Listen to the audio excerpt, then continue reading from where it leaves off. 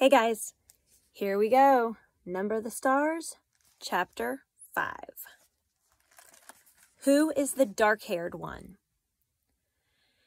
Do you really think anyone will come? Ellen asked nervously, turning to Anne-Marie in the bedroom. Your father doesn't think so. Of course not. They're always threatening stuff. They just like to scare people. Anne-Marie took her nightgown from a hook in the closet. Anyway, if they did, it would give me a chance to practice acting. I would just pretend to be Lise. Oh, I wish I were taller, though. Ellen stood on tiptoes, trying to make herself tall. She laughed at herself, and her voice was more relaxed. You were great as the Dark Queen in the school play last year, Anne-Marie told her. You should be an actress when you grow up. My father wants me to be a teacher. He wants everyone to be a teacher, like him. But maybe I could convince him that I should go to acting school. Ellen stood on tiptoes again and made an imperious gesture with her arm. I am the Dark Queen, she intoned dramatically. I have come to command the night. You should try saying, I am Lise Johansson, Anne-Marie said, grinning. If you told the Nazis you were the Dark Queen, they'd haul you off to a mental institution. Ellen dropped her actress pose and sat down, with her legs curled under her on the bed. They won't really come here, you don't think? She asked again. Anne-Marie shook her head. Not in a million years. She picked up her hairbrush. The girls found themselves whispering as they got ready for bed. There was no need, really, to whisper. They were, after all, supposed to be normal sisters, and Papa said they could giggle and talk. The bedroom door was closed. But the night did seem somehow different from a normal night, and so they whispered. How did your sister die, Anne-Marie? Ellen asked suddenly. I remember when it happened, and I remember the funeral. It was the only time I've ever been in a Lutheran church. But I never knew just what happened. I don't know exactly, Anne-Marie confessed. She and Peter were out somewhere together, and then there was a telephone call that there had been an accident. Mama and Papa rushed to the hospital. Remember, your mother came and stayed with Kirsty and me. Kirsty was already asleep, and she slept right through everything. She was so little then. But I stayed up, and I was with your mother in the living room when my parents came home in the middle of the night, and they told me Lise had died. I remember it was raining, Ellen said sadly. It was still raining the next morning when Mama told me. Mama was crying, and the rain made it seem as if the whole world were crying. Anne-Marie finished brushing her long hair and handed her hairbrush to her best friend. Ellen undid her braids, lifted her dark hair away from the thin gold chain around her neck, the chain that held the Star of David, and she began to brush her thick curls. I think it was partly because of the rain. They said she was hit by a car. I suppose the streets were slippery, and it was getting dark, and maybe the driver just couldn't see. Anne-Marie went on, remembering. Papa looked so angry. He made one hand into a fist, and he kept pounding it into the other hand. I remember the noise of it. Slam, slam, slam. Together, the girls got into the wide bed and pulled up the covers. Anne-Marie blew out the candle and drew the dark curtains aside so the open window near the bed let in some air. See that blue trunk over there in the corner? She said, pointing through the darkness. Lots of Lisa's things are in there, even her wedding dress. Mama and Papa have never looked at those things, not since the day they packed them away. Ellen sighed. She would have looked so beautiful in her wedding dress. She had such a pretty smile. I used to pretend that she was my sister, too. She would have liked that, Anne-Marie told her. She loved you. That's the worst thing in the world, Ellen whispered. To be dead so young. I wouldn't want the Germans to take my family away, to make us live someplace else. But still, it wouldn't be as bad as being dead. Anne-Marie leaned over and hugged her. "They won't take you away," she promised. "Not your parents either. Papa promised they were safe, and he always keeps his promises. And you are quite safe here with us." For a while they continued to murmur in the dark, but the murmurs were interrupted by yawns. Then Ellen's voice stopped. She turned over, and in a minute her breathing was quiet and slow. Anne-Marie stared at the window where the sky was outlined, and a tree branch moved slightly in the breeze. Everything seemed very familiar, very comforting. Dangers were no more than odd imaginings, like ghost stories that children made up to frighten one another, things that couldn't possibly happen. Anne-Marie felt completely safe here in her own home, with her parents in the next room and her best friend asleep beside her. She yawned contentedly and closed her eyes. It was hours later, but still dark, when she was awakened abruptly by the pounding on the apartment door. Anne-Marie eased the bedroom door open quietly, only a crack, and peeked out. Behind her, Ellen was sitting up, her eyes wide. She could see Mama and Papa in their nightclothes moving about. Mama held a lighted candle, but as Anne-Marie watched, she went to a lamp and switched it on. It was so long a time since they had dared to use the strictly rationed electricity after dark that the light in the room seemed startling to Anne-Marie, watching through the slightly opened bedroom door. She saw her mother look automatically to the blackout curtains, making certain they were tightly drawn. Papa opened the front door to the soldiers. "This is the Johansen apartment?" A deep voice asked the question loudly, in a terribly accented Danish. "Our name is on the door, and I see you have a flashlight," Papa answered. "What do you want? Is something wrong?" "I understand you're a friend of the neighbors, the Rosens, Mrs. Johansen," the soldier said angrily. "Sophie Rosen is my friend, that is true," Mama said quietly. "Please, could you speak more quietly? My children are asleep." "Then you will be so kind to tell us where the Rosens are."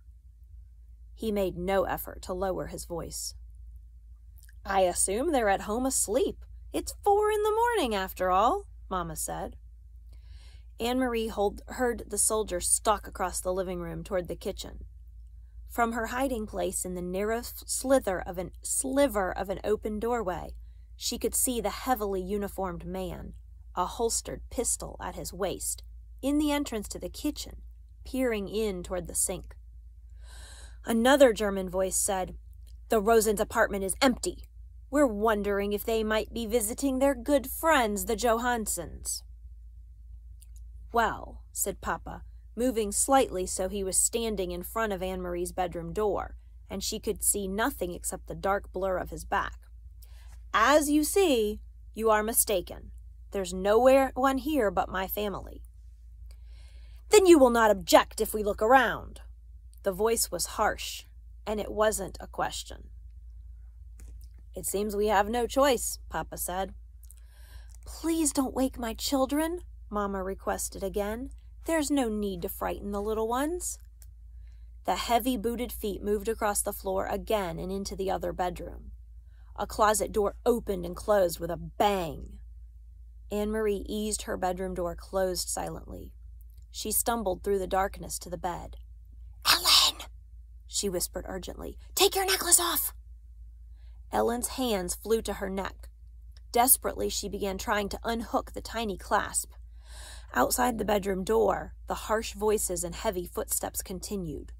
"I can't get it opened," Ellen said frantically. "I never take it off. I can't even remember how." Anne-Marie heard a voice just outside the door. "What is here?" "Shh," her mother replied. "My daughter's bedroom. They're sound asleep." "Hold still," Anne-Marie commanded. "This will hurt." She grabbed the little gold chain, yanked with all of her strength, and broke it. As the door opened and light flooded into the bedroom, she crumpled it into her hand and closed her fist tightly. Terrified, both girls looked up at the 3 Nazi officers who entered the bedroom. One of the men aimed a flashlight around the bedroom. He went to the closet and looked inside. Then with a sweep of his gloved hand, he pushed to the floor several coats and a bathrobe that hung from pegs on the wall. There was nothing else in the room except a chest of drawers, the blue decorated trunk in the corner, and a heap of Kirsty's dolls piled in a small rocking chair. The flashlight beam touched each thing in turn. Angrily, the officer turned toward the bed. "Get up!" he ordered. "Come out here!"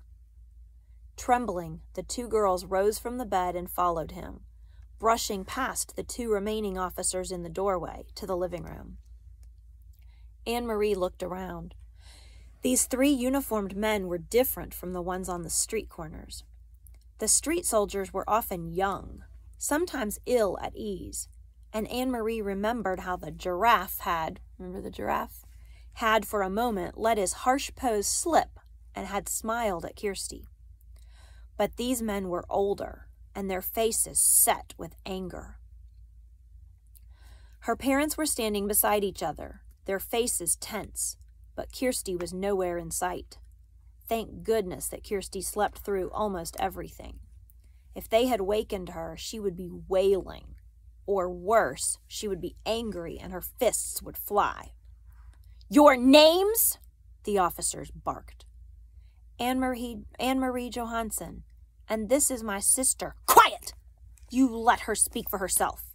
Your name?" He was glaring at Ellen. Ellen swallowed. "Lise," she said, and cleared her throat. "Lise Johansson." The officer stared at them grimly. "Now," Mama said in a strong voice, "you've seen we're not hiding anything. May my children please go back to bed?"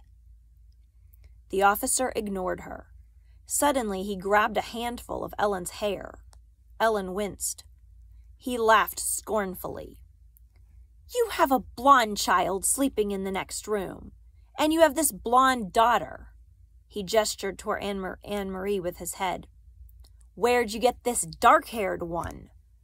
He twisted the lock of Ellen's hair. "From a different father? From the milkman?" Papa stepped forward. "Don't speak to my wife in such a way. Let go of my daughter, or I will report you for such treatment." "Or maybe you got her from somewhere else," the officer continued with a sneer. "From the Rosens?" For a moment, no one spoke. Then Anne-Marie, watching in panic, saw her father move swiftly to the small bookcase and take out a book. She saw he was holding the family photograph album. Very quickly, he searched through the photos, found what he was looking for, and tore out 3 pictures from 3 separate pages. He handed them to the German officer, who released Ellen's hair. "You will see each of my daughters, each with her name written on the photo," Papa said. Anne-Marie knew instantly which photos he had chosen. The album had many snapshots, all the poorly focused pictures of school events and birthday parties. But it also contained a portrait, taken by a photographer, of each girl as a tiny infant. Mama had written in her delicate handwriting the name of each baby daughter across the bottom of these photographs. She realized, too, with an icy feeling, why Papa had torn them from the book. At the bottom of each page, below the photograph itself, was written the date, and the real Lise Johansson had been born 21 years earlier. "Kirsten Elizabeth," the officer read, looking at Kirsty's baby picture. He let the photo fall to the floor. "Anne-Marie," he read next, glanced at her, and dropped the second photo. "Lise Marguerite," he read finally, and stared at Ellen for a long, unwavering moment. In her mind, Anne-Marie pictured the photo that he held. The baby, wide-eyed, propped against a pillow, her tiny hand holding a silver teething ring, her bare feet visible beneath the hem of an embroidered dress. The wispy curls. Dark curls. The officer tore the photo in half and dropped the pieces on the floor. Then he turned, the heels of his shiny boots grinding into the pictures, and left the apartment. Without a word, the other 2 officers followed. Papa stepped forward and closed the door behind him. Anne-Marie finally relaxed the clenched fingers of her right hand, which still clutched Ellen's necklace. She looked down and saw that she had imprinted the Star of David into the palm of her hand.